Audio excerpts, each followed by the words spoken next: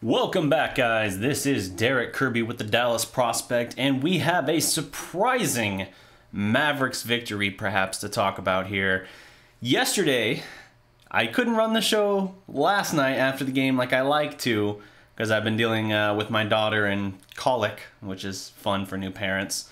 So that kind of wiped out last night's show, so I'm running it back today instead, but that's fine because I have a little bit more context now and a little bit more interesting notes to add to the equation.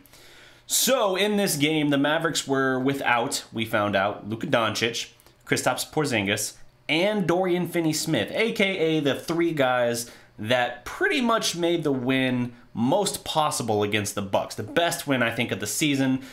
Not having them going against the Jazz really seemed to spell doom for any slim notion the Mavericks had about moving up in the Western Conference playoff standings, because the Jazz had to lose the final three and the Mavericks had to basically win out. So slim, but not impossible. It seemed like you were waving the white flag on that front, so to speak, but really it didn't end up being a bad idea, because even going into the game, I kind of rationalized it, saying to myself, well, you know, 3 of your 5 games at that point had gone into overtime. All 5 of them had been within, I mean, the Clippers pulled away, but essentially 4 of the 5 of them had been decided by 4 points. So the idea of resting your guys, one, is smart because the odds are too slim to move up, and it's more important to be at full strength. So I like that, especially with Luka having to play such heavy minutes in the 5 prior games. So you take that and you're like, all right, you rest Luka, certainly rest KP. Dodo's had a little bit of a hip strain, so all right, fine, rest him, makes sense. But then I thought about it and I was like, you know, this kind of is genius, because the team had really had its confidence, I think, shaken a little bit based on how the bubble play had gone for them, right? The huge, colossal collapse that cost them a phenomenal victory against the Rockets to open. Getting surprised by the Suns, who are now 6-0 after thumping OKC, who in their own right was resting a lot of their key players, but nevertheless, the Suns look like they're about to slip into the playoffs. And so you drop those 2.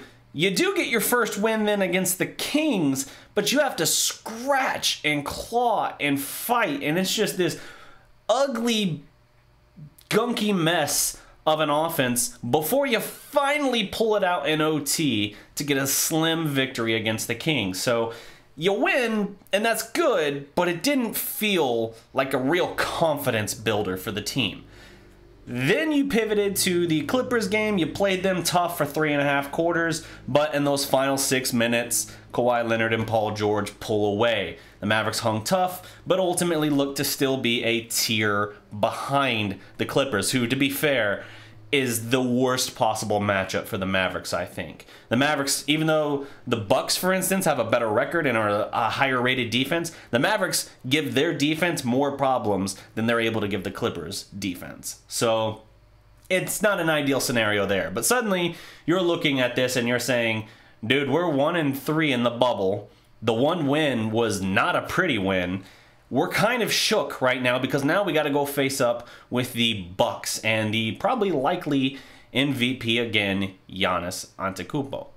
So, with that in mind, when you get that victory against the Bucks, then the idea becomes, okay, well now, that's a huge confidence builder.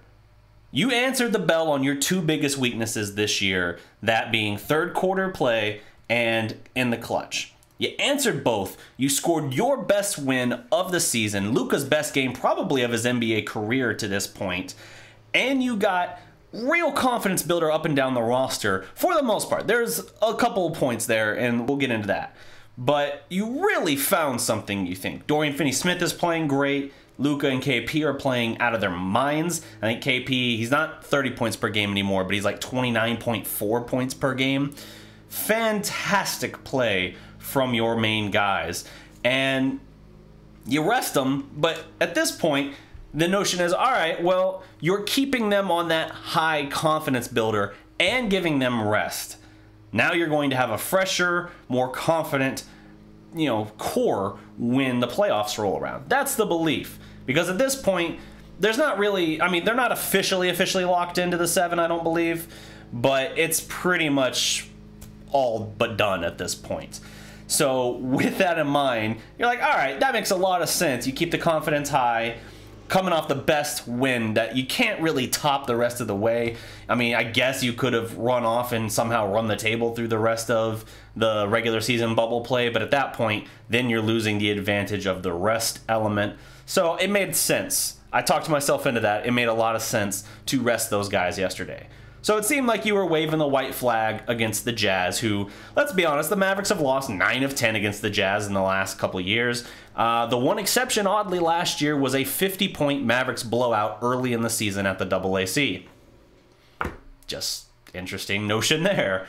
So the Mavericks, coming into this game, even though the Jazz said they weren't going to play Donovan Mitchell, you kind of thought like, all right, well, it's probably not looking good, but if you are trying to find something for the Mavericks, you're basically trying to get some of those guys up and down your roster, some of those role players, really specifically Tim Hardaway Jr. and Seth Curry. You want to get them going because they have been the most inconsistent players on the Mavericks, who the Mavericks need to play high, play like at a higher level, really a notch above their typical level. And that's, typically the benefit of playing with a Luka and a KP is the vision of Luka to find them when they're open, getting them the ball when they've got like 6+ feet of space sometimes for wide open looks, and with KP, the gravity his presence presents as far as the opposing defense, capitalize on that. But they hadn't really done it.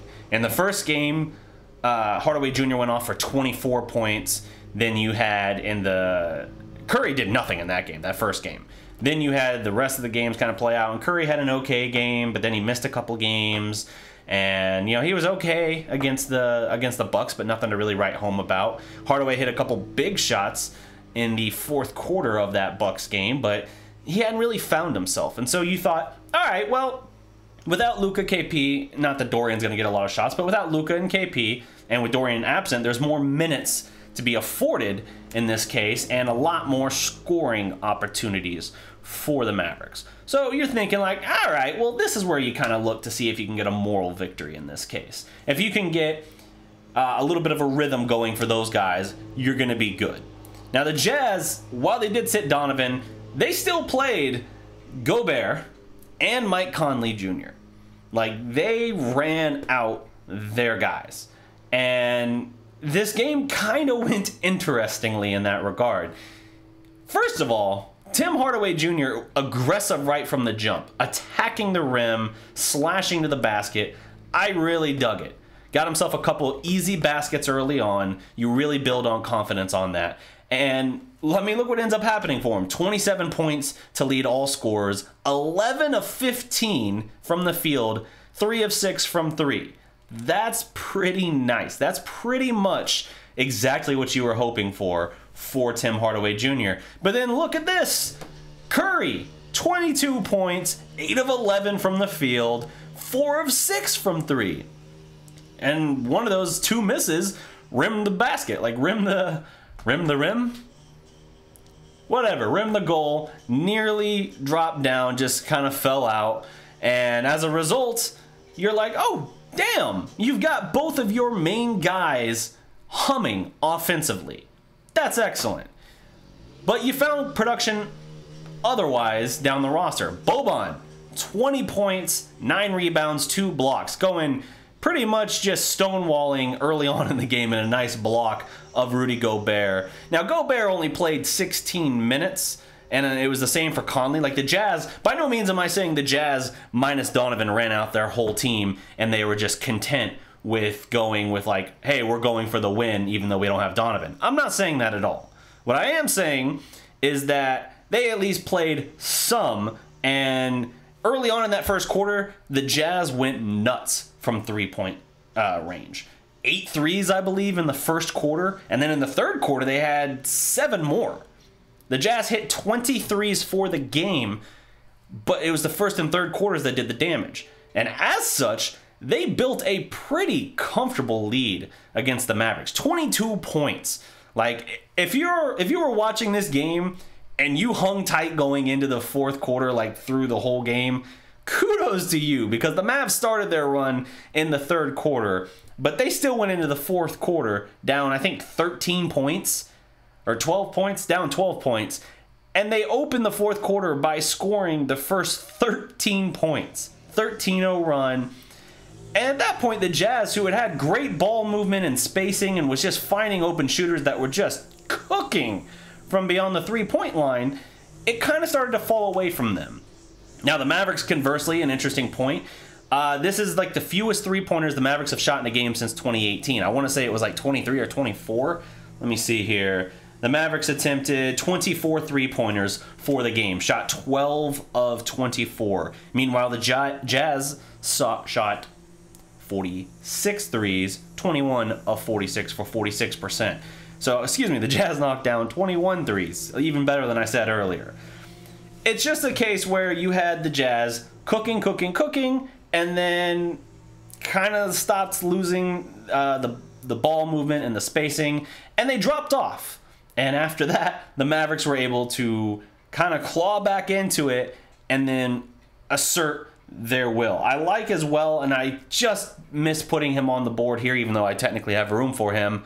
Maxey with some big plays down the stretch. Swats a wing, slashing to the basket. The wing gets the mismatch on the perimeter and it's like, this is a power forward slash center and Maxey Kleber. I'm just going to go right by him and get a nice bucket. Nope. Maxey swats it away, and then coming down the other end, you get a big three from Maxey as well. There's just a big swing in that momentum in that regard. So with this, you have the Mavericks essentially pulling away, and you end up getting a 122-114 victory. Now you've won 3 of your 6 games in the bubble. While your first one wasn't anything to write home about, I think this is actually a very encouraging win. It's everything you could have asked, because you got Curry and Hardaway cooking and efficient, and even a little more at that point. JJ Barea dropping 18 points and 8 assists on 7 of 13 from the field. That's his highest scoring game since 2018 as well. So you're finding some things going here. And then to actually get more continued production from Trey Burke, who, by the way, we got to give a shout out to Trey Burke and the way he's playing in the bubble. Since the Mavericks brought him back, you know, we of course gawked over his 31-point explosion against the Rockets in the first game. And since then, we haven't really, you know, he hasn't exploded off the page, but for a bench player, he's been nice and consistent. He's been somewhere in like the 9 to 12 range. He gets 14 in this game coming off the bench. And how many minutes did he have here? He had 24 minutes. He goes 14 points, 4 assists, 5 of 10 from the field, 2 of 2 from 3, and 2 steals. That's another aspect that's been a pleasant surprise to me. He's not just a very good offensive fit for Rick Carlisle's system, which then makes you kind of question why the Mavericks didn't bring him back after acquiring him in the KP trade last year. But his energy on defense is helping this team. Speaking of energy on defense, we finally got a good look at MKG, Michael Kidd-Gilchrist, and the dude posts an absurd stat line here. He only gets 18 minutes, 6 rebounds, some of which are very hard rebounds. How many points? 0. How many assists? 0. How many field goal attempts? 0. How many three-point attempts? 0. Free throws? 0. Blocks? 0. Steals? 0. So you're wondering, well, why are you shouting this out? He just came in and got 6 rebounds, right? No. Granted, it's against reserves from Utah, but his defense in the second half helped the team turn the tide. He is a game-high plus 21 in this game, despite attempting 0 field goals. That's pretty impressive.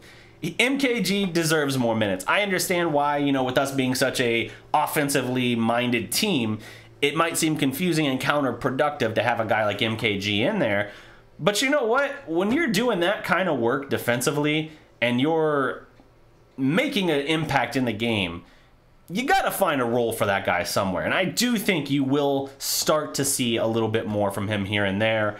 Certainly in these last couple games, I don't expect the Mavericks to do much of anything because I think they're pretty much locked into where they are. They might get some light action here and there, but it's going to be kind of like you saw with what the Jazz did here, where they get 16 minutes or so maybe out of Luka KP in one of these couple games to close out the regular season part of the bubble.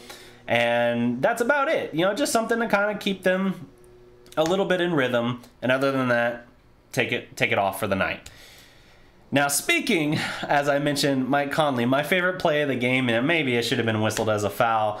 You had Boban on the perimeter pickpocketing Mike Conley, leading to a Mavericks fast break the other direction.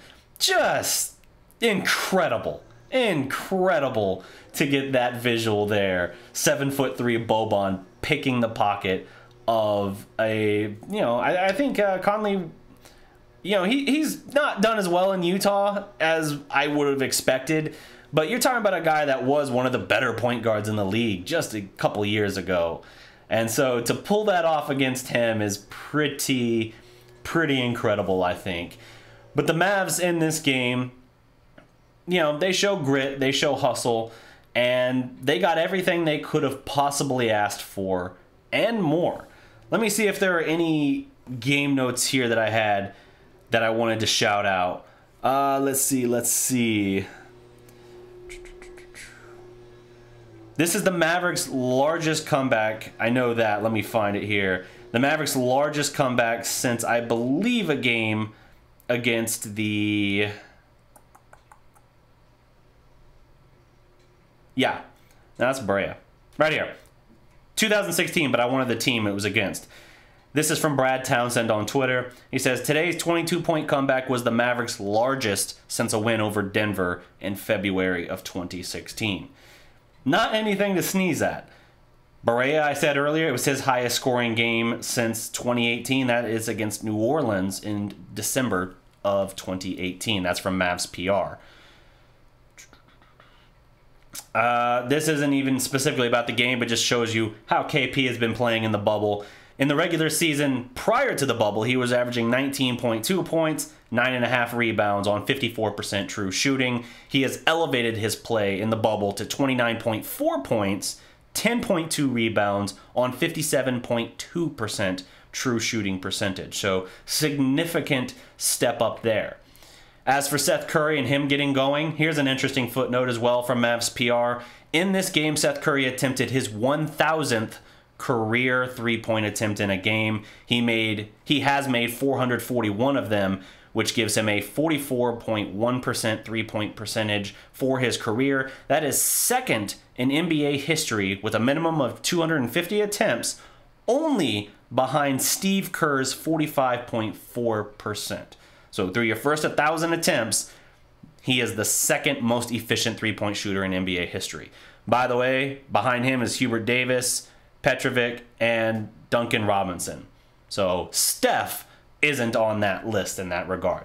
Just an interesting little jab there. But the joke is that like, oh, we have the best Curry. Obviously not, but worth noting. He's a marksman, and if you get him the opportunities, while he can be hot and cold in some games here, the mean tends to skew towards very efficient, which he got in this game as well, 4 of 6. This was from Brad Townsend yesterday. This is after the game. He says, if the Mavericks lose either of their final 2 games, they will finish 7th. To overtake 6th place Utah, the Mavericks have to win remaining games versus Portland and Phoenix, and Utah must lose its remaining game versus San Antonio. To overtake number 5 OKC, which OKC got beat, so I think OKC might have actually dropped into the 6th spot there. I have to double check that, but I know with them being shorthanded against the Suns beat up on them. To overtake number 5, Mavs must win 2 games, and OKC must lose to either Miami must lose to Miami and the Clippers, excuse me.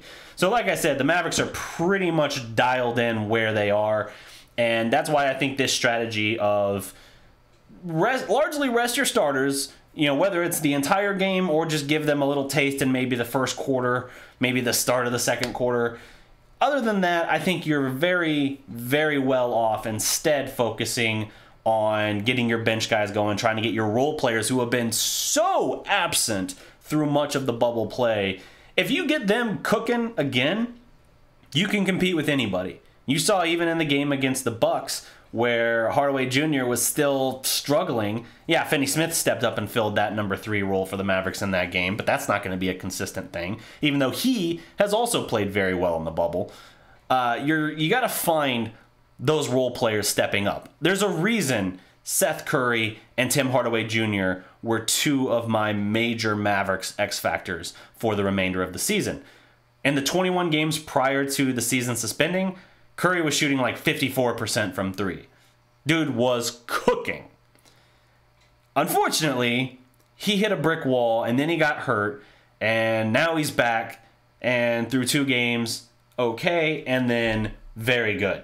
Granted, against largely role players. So we will see if he can find his rhythm a little bit. Hardaway started strong, faded, kind of middling, and now he's had a good game as well. So if you get him and his 40% mark from 3 this year on, I think, like 7 attempts a game, then you're in good position. This offense, when you can really spread the floor and let Luka and KP do their things, you're in great shape.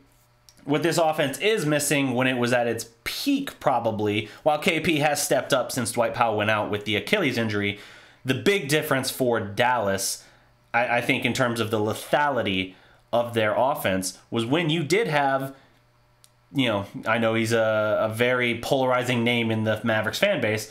Dwight Powell as an elite rim roller was fantastic for the Mavericks. His lob threat he presented really put strain on opposing defenses, and you even had Steve Kerr talking about that during the season as well. When they had that element, they were nearly impossible to guard. KP is not an elite lob threat. He can certainly throw down some dunks and he can slash, and you can set up nice plays in other ways, like you saw a couple different times with regard to the Bucks game, a couple times where he slashed down and Luka gave him just easy layoffs for facials he was delivering. But it's a little bit of a different element there. So that's one area that the Mavericks offense has had to kind of evolve, and while they've still continued to be a very efficient offense, without that element really cooking, when the outside shot isn't working with enough guys on the team, it does put strain on you to really compete and win. So something to keep in mind there. I think Rick Carlisle has continued to tinker with things, and we'll see how he responds moving forward. I also had him on my X Factor list, and he's definitely had some head-scratching moments in the bubble thus far. Overall, I still tend to think that he's going to be a difference maker for this team, because once you get down into a 7-game series, granted, if it's the Clippers, you might just have nothing you can do in that regard because it's such a terrible matchup. But if you get into the 7-game playoff series, typically he finds some things out, and we know that he will empty his bag of tricks and throw everything he's got at them to at least make his team competitive. So we'll see there. But anything else? Is there anything else I want to run through here? This is from Tim Cato on Twitter. He pointed out what I said earlier. Dallas took only 24 threes in the game while sitting their stars. They average more than 42 a game. So, yeah, basically close to half as many attempts as usual. But it's also a reminder of how many good looks Luka and KP generate for the team. When you don't have the 2 of them out there, it leads to a bit of a difference. So we'll see how this can shake out here. But I don't think there's a whole lot more that needs calling out here. I guess I can run through this. Dallas shot 56% compared to 48% for the Jazz. From 3, they did shoot 50%, but made 12 compared to 21, so I would take the Jazz's 46% there, obviously. Free throw line, Dallas, again, 14 of 16. In fact, both misses oddly came at the hands of, let's see, who was it? I'm trying to remember who it was that went to the line and missed both free throw attempts. It was DeLon Wright. That's right, DeLon Wright in this game. Had 19 minutes, so he got good burn. But 3 steals, found ways to contribute in other ways, but he was the only guy to miss both free throws, missed both on a single trip. Turnovers, Dallas very good again, only 8 compared to 12 for the Jazz. Assist about even, Dallas with the slight edge, 29-28. Rebounds, Utah wins the rebound battle, 38-34, and kills Dallas on the offensive glass, 11-4. Utah also wins in the category of blocks. Dallas gets 6 steals compared to 5, and Dallas commits slightly more fouls, 23 versus 19, but not a whole lot else to write home about. This is a game that was supposed to be more of a moral victory, and instead you found extra on the side there. So we'll see what they can do. But that's going to do it for my time for this video, guys. Thank you for tuning in. Don't forget to like this video, drop a comment below, subscribe to the Dallas Prospect, and remember, every legend was once a prospect.